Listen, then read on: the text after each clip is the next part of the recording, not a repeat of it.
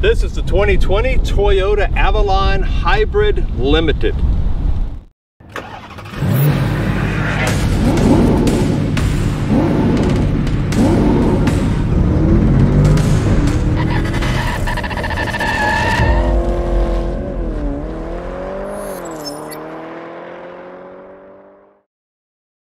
We'd like to thank our friends at Heinz Toyota of Mankato for loaning us this beautiful car for our review today.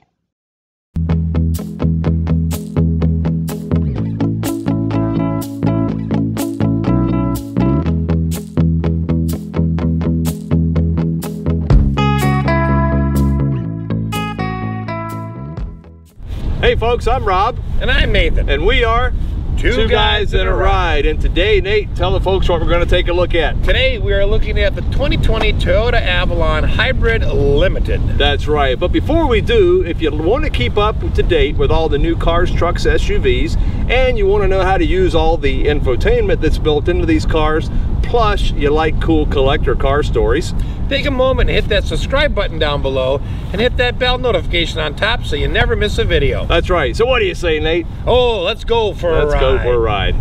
Okay, so welcome to our detailed review on the technology on the 2020 Toyota Avalon Hybrid. All right, so we are going to start with the Driver's Information Center. And the first thing I'll point out to you is you'll notice on the digital display in the middle that on the left there are a bunch of icons. These are all your main menus. Okay, and so we'll be going into each one of these and taking a look at what they do. To do that, and take a look at the steering wheel for a second on the left, I'm using these 4 cursor buttons and the OK button and occasionally the back button. That's all I'm using. So starting at the top here, I'm on this leaf icon, and you'll notice I had above here, I had 3, let me just go back to it a second.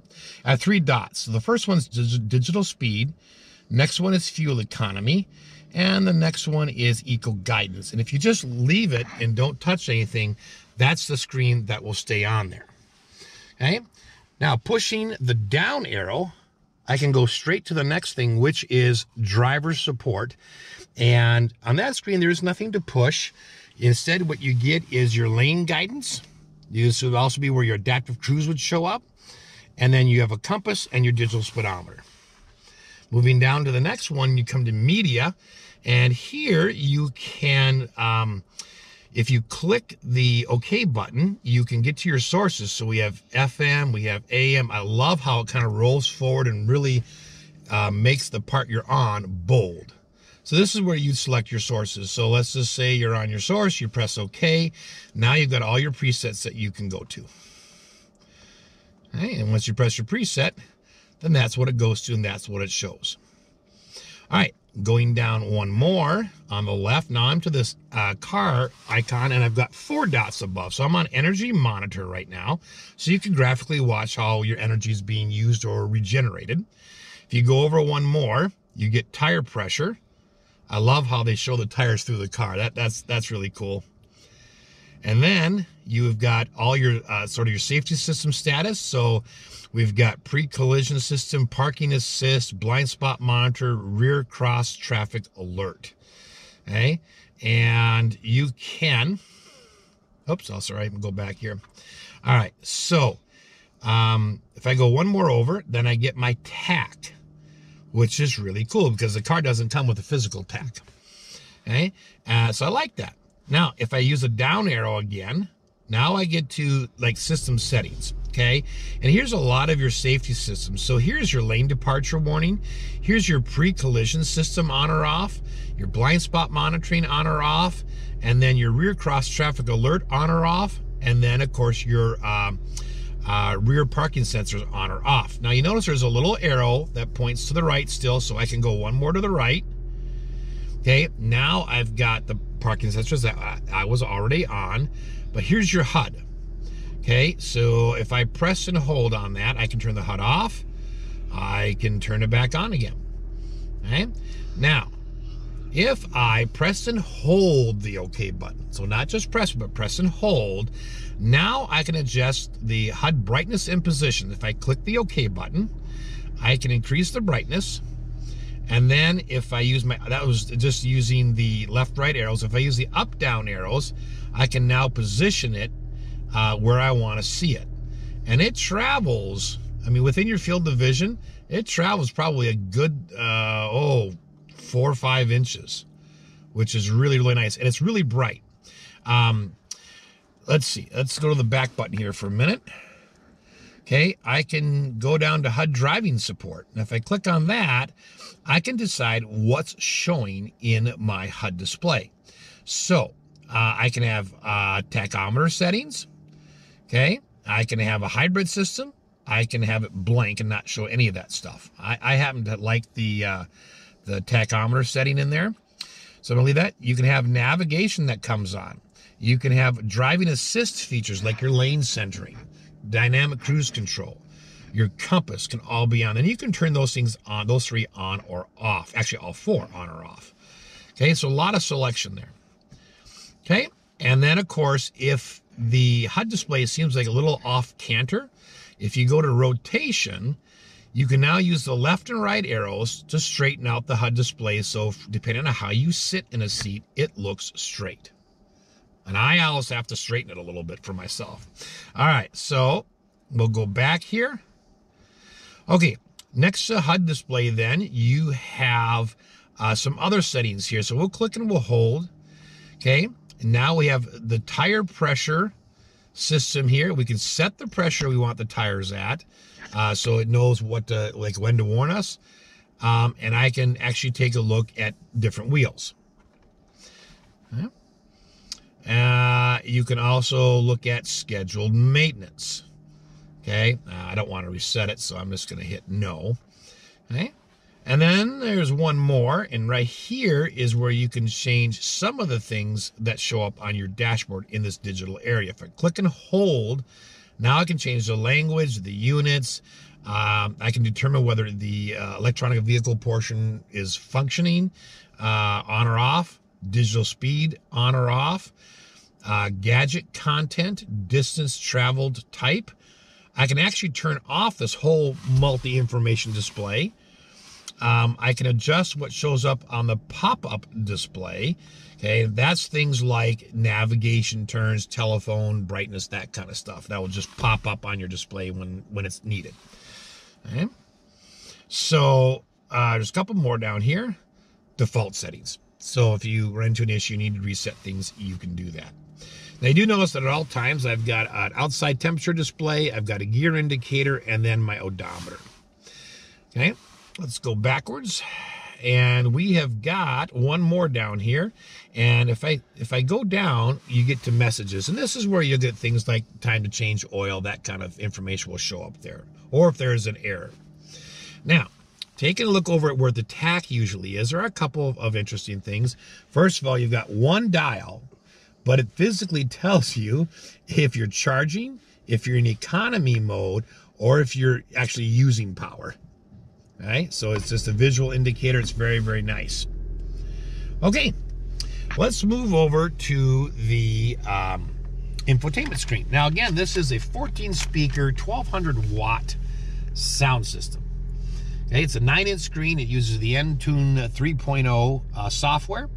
And so we've got lots of physical buttons, and let's just start up here. Okay, basically we're on home screen already, and you see I've got a split screen. So I've got navigation showing up here, I've got media up here, and there would be a phone showing up here.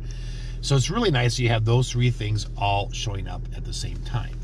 If you want to see the main menu, you can press that, and then you get all these icons that you can click on.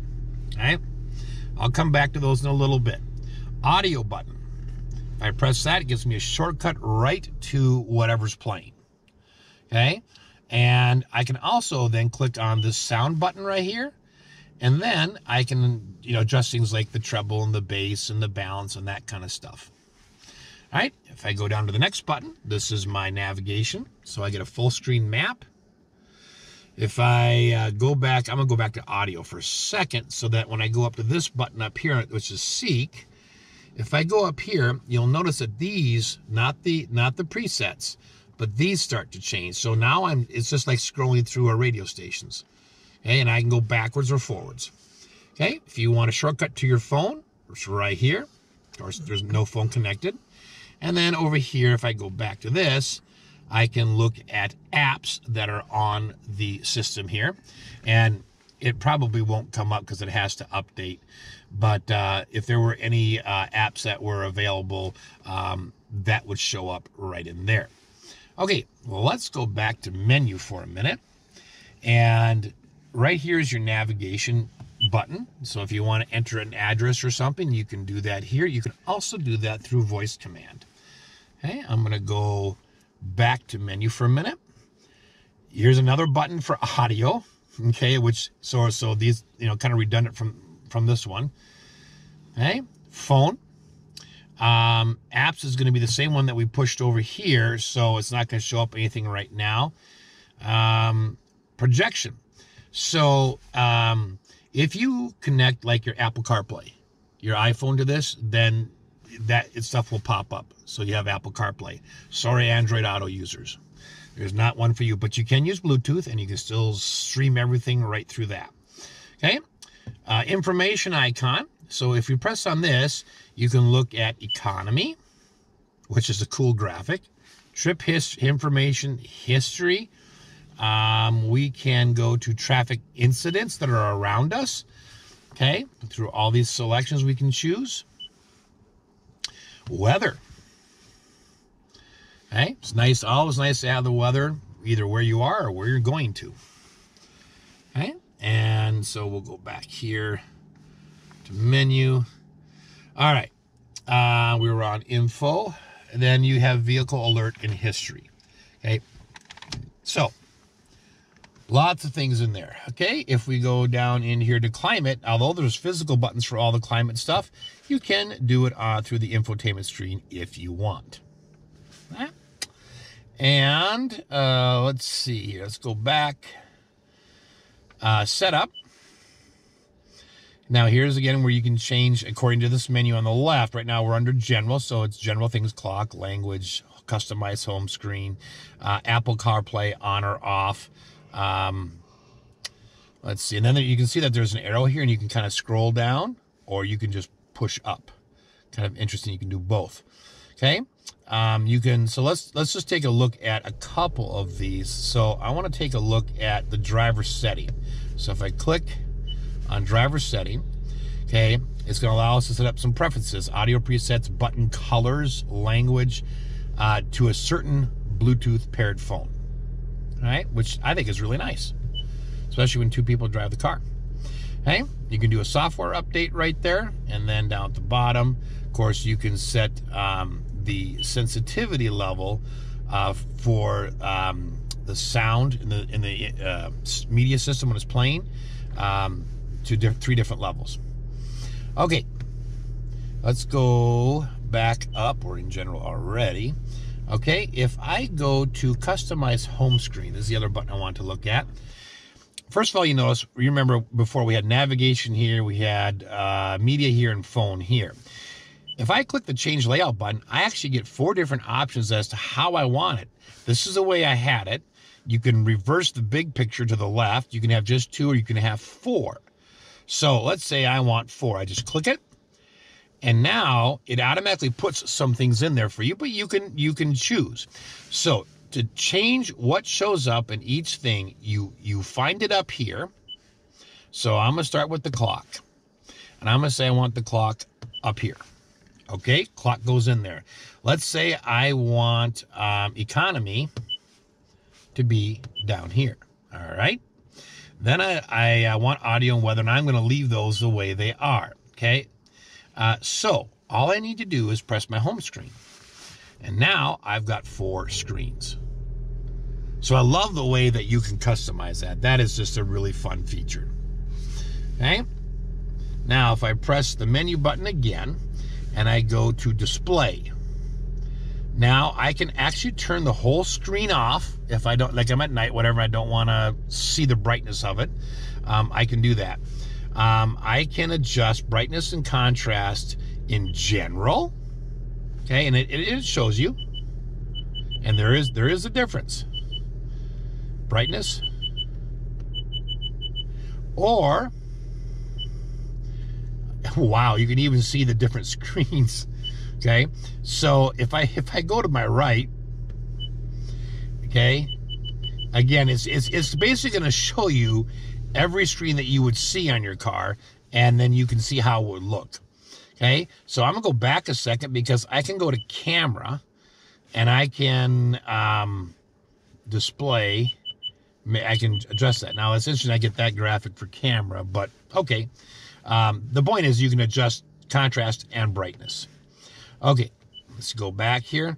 And so that's, you know, in basic, your infotainment system. You do have a power on and off and a physical volume, and then a tune and scroll button right here. So if I am in the radio station, you can see them changing up there. So, all right, moving on down here to the climate control. This is very simply laid out, but you have 3-stage heated seats on both sides, and you have 3-stage ventilated seats on both sides. Okay, your climate control shows up here. Again, the one nice thing I like is they put the physical sync button, so if you watch these two numbers, when I hit sync, they're both going to go to 72. And there we go. Passenger temperature control is right here.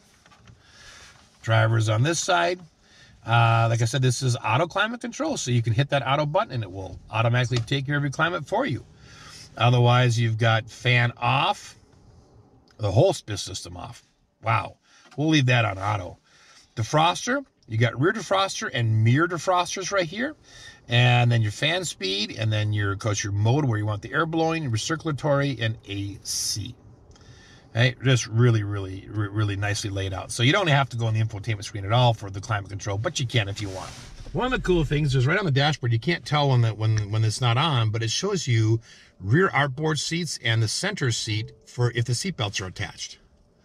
And eventually that goes off. But if you have people sitting there, it'll stay on. Really cool. Okay, moving on down here, you've got 3 mode buttons. So you've got Eco, and if I press that, I do get a little change on my dashboard. It lights up, it gives me a green line, shows me the Eco mode. If I go to normal, then it takes away the green line. It just looks like it normally does. And if I go to comfort, or sport, excuse me, then I get a red line at the bottom and it shows up sport at the top. Okay. In addition to that, you have an auto hold feature here. So if you press that, then and activate it, then when you press the brake and let go of it, it stays braked until you press the accelerator. And then if you just want an electronic mode, then you can press that button. And I don't know what the limit is on this particular one, probably somewhere around 20-25 miles an hour or so, and then it kicks back in the electric motor. But if you're driving slowly around, you can save gas just by using that mode. So, one of the really cool features on this car that will probably end up being my favorite is the camera. All right, so if I put it in reverse, okay, you've got the 360 view, right? You've got a view out the front, around the whole side. You've got dynamic guidelines in the rear. You've got this top-down view. You've got this view here. I can change to just sort of a wide rear view.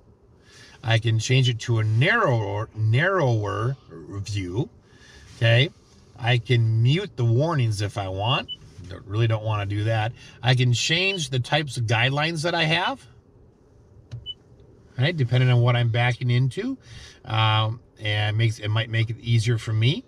But there's, I showed you earlier on the other review, there's actually a camera button located down here by your trunk release and your fuel filler release.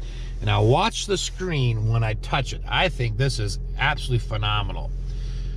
It ghosts out the car and shows you what's there. It shows you the tires. It shows you all the way around. And then when it comes back to the front, it stops, goes up, and gives you the overhead view. And I'll tell you, Rob was standing earlier somewhere right about here. And if you've looked at some of the car systems where they show you that top-down view, if someone's next to the car, you can see him, but it's hard. Not on this. I could clearly see his blue jeans. I mean, I couldn't see the top of his bald head, but I could see his blue jeans very clearly. And I love that. And if you're sitting here, and I'm just in park now, so I'm checking my system, my car before I leave. Okay? If I want to see that again, I can click there, and now it's going to spin the whole car around in this graphic. I mean, it's just, I love it.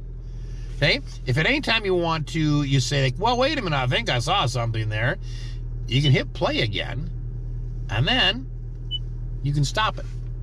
Was that really what I saw? Hit play again, and it keeps going. I mean, that's, I've not seen that. That's the first time I have seen that, where they ghost out the car and they give you that image. It's just amazing.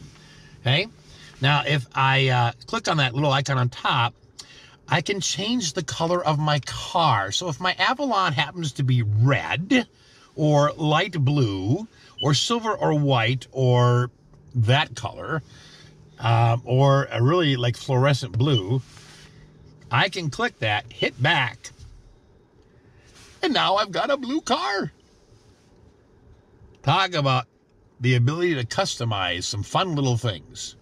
But this feature, seriously, a great safety feature. If you ever park on a daycare or whatever, oh my gosh, I'd hit that button every day just to check my car before I moved it. Awesome. All right, so that is a detailed review of the interior. It's worth mentioning again that the wood trim on this car is real open pore wood, and I love that look. It's just awesome. So what a nice car. I absolutely love it. Thanks for watching.